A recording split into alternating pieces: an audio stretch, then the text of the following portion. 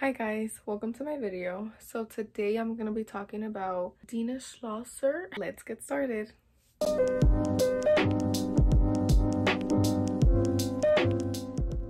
So to start, I'm just going to tell you what she had done.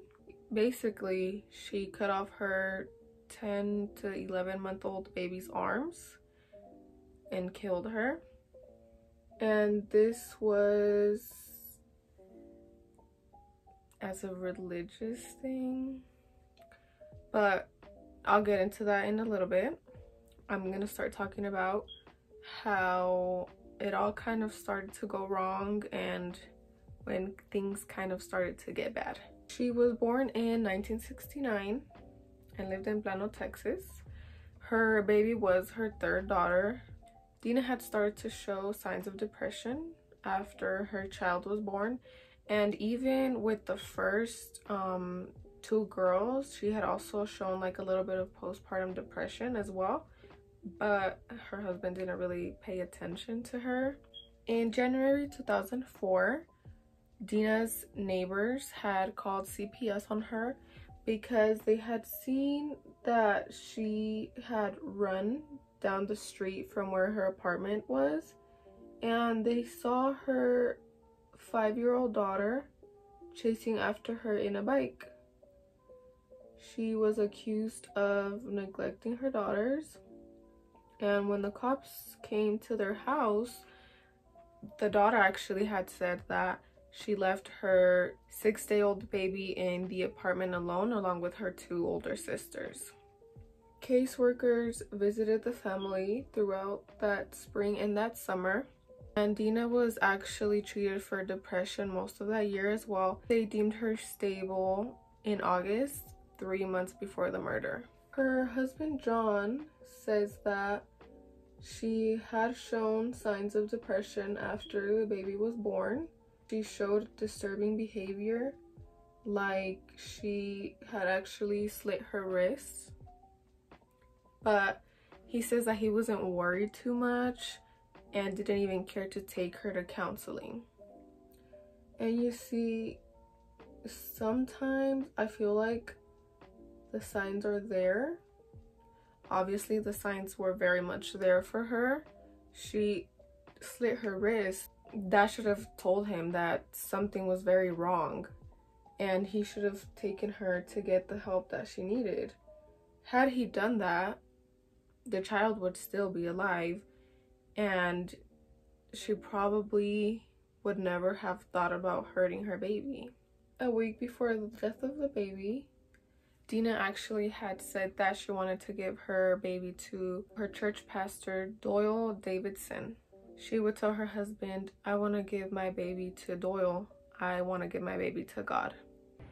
The day that the child died, Dena called her husband at work and let him know that she had cut the baby's arms off. John called the daycare that Dena worked at and asked one of her co-workers to check up on her and the baby while he drove back home. The worker called Dena and then immediately after called 911. The operator said that Dena actually confessed and said that she had cut the baby's arms off, and she also heard a gospel song playing in the background. When the police got there, they saw Dena sitting there calmly, covered in blood with a knife in her hand, singing Christian hymns.